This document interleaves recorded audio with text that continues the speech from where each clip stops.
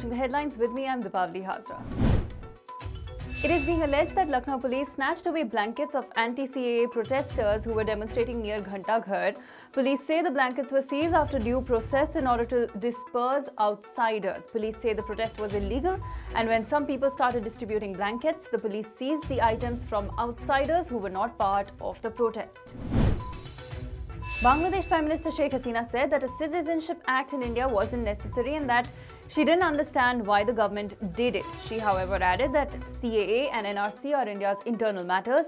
The Bangladesh Prime Minister's statement comes after the nation's foreign minister had earlier said that any uncertainty over the two laws may also affect Bangladesh.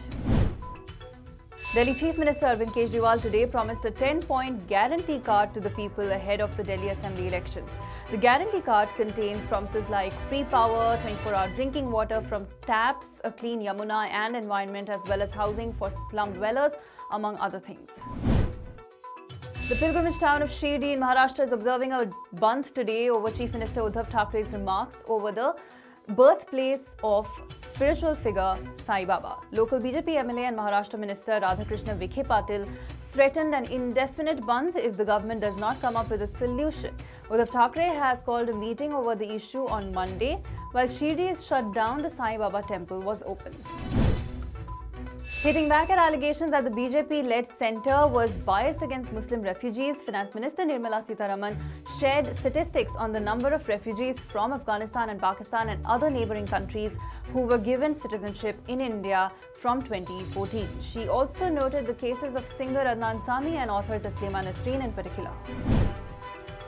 RSS chief Mohan Bhagwat on Sunday said that the RSS believes only in the Constitution of India and no other power centre exists. He also said that when the Sangh says that India belongs to Hindus and 130 crore people are Hindu, it doesn't mean RSS wants to change anyone's religion, language or caste. His remarks come in the backdrop of nationwide citizenship law protests. Niti Aayog member V.K. Saraswat made an outrageous remark on the internet shutdown in Kashmir, saying it makes no difference if there's no internet there.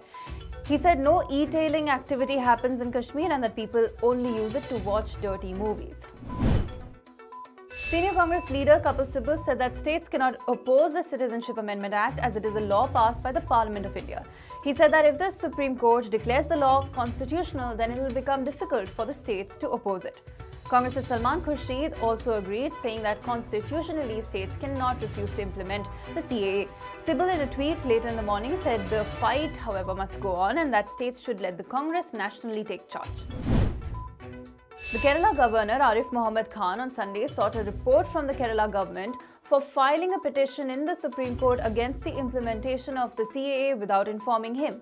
Earlier, Khan had publicly criticized the Pinarayi Vijayan-led government for taking this step without following protocol.